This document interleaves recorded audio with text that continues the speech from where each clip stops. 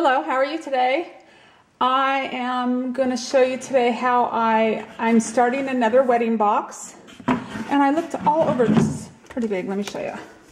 These boxes came in, there's 5 stackable at Joann Crafts. And they didn't have them until just one day I walked in and they had them this big. This is a 14-inch, and then I think there was a 12-inch.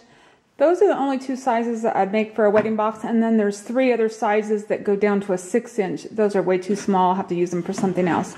But I had a 40% off coupon. They were $19.99 and then 40% off, so I got them for $11.99. So it was great. This is a nice big box I can make for a wedding box. Paper mache. I wasn't sure what I was going to do because I couldn't find them locally, and I couldn't really find them online big like this. And I was going to get at Joann Crafts a wooden box, which would have been nice. Probably about 5 inches tall, pretty big size. And it was $23 or $26. And if you had your coupon. And then I found them on Amazon, the same thing. I wish I could remember the brand name. It's a very popular brand name for all the wood products.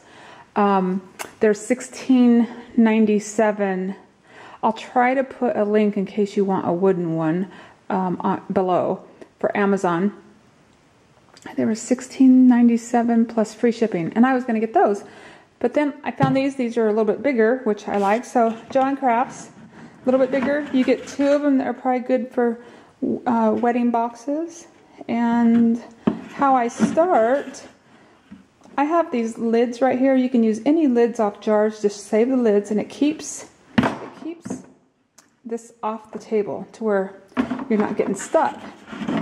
And how you want to always seal paper mache.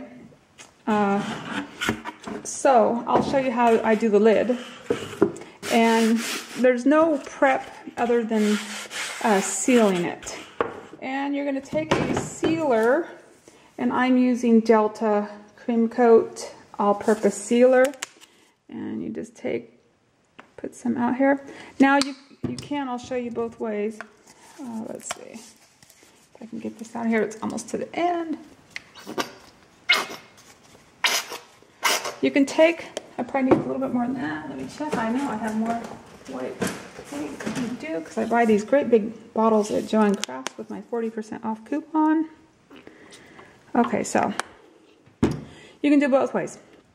You can just mix it half and half just on the first coat.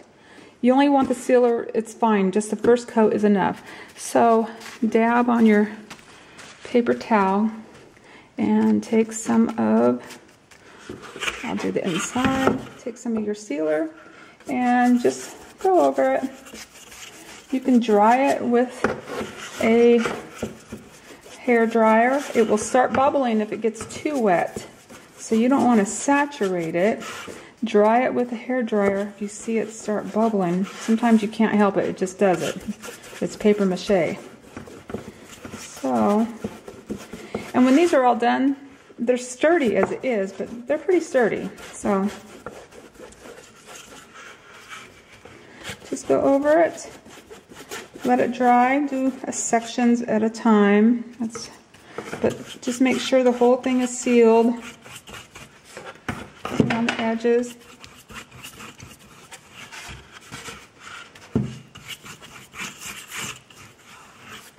And I will show you, need some more sealer out here.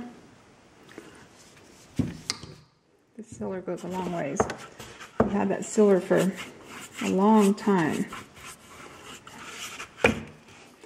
Okay, I'm almost done with this part. Paper mache is pretty easy to paint on. I haven't decided what I'm going to put on this. I'm going to a wedding in Yellowstone. It's about 7 hours from my house.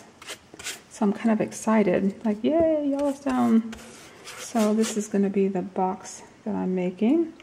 Now if you want to, okay, so the inside of this is done. I don't want to tip it over yet because it's still wet.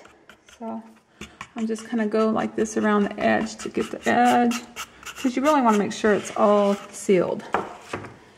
Okay, I'm just going to show you the bottom on this one. So you get this tag off. Okay, we'll just do the bottom inside here.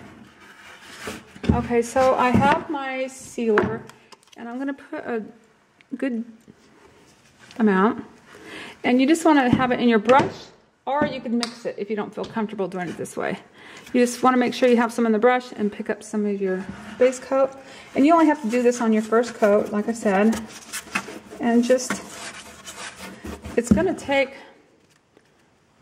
about 4 coats, depending on what color you're doing it. I'm doing it white first because I haven't decided what I'm going to put on it, so I just want to get it sealed. And this will get it nice and sealed. And by doing it this way, it saves on one of your coats instead of doing the sealer and then doing the base coat. I think I'm putting some kind of roses on here. It goes pretty fast. You can do this with a sponge too if you wanted. So I'm almost done with this little part. I'll show you this part. Then I'll show you my newest project that I'm doing.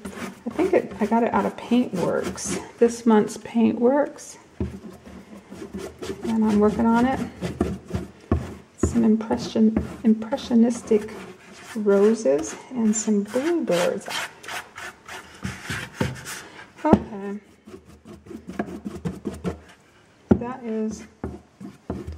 That's good right there. Okay, so just let that dry and then do the sides. Or I'd keep on going if I wasn't doing the video. So I'll put my paintbrush in the water just for a second, and I just want to show you what I'm working on, and then I'll let you be on your merry way. This is a box, and it's in this month's of Paintworks, and that's what I'm painting, a box for myself. I love it. It's kind of watercolory. I do watercolor too. If this is not done, you still need to put some more layers on it. But I do watercolor and a little bit of everything. Okay, so I hope you have a good day. Bye-bye.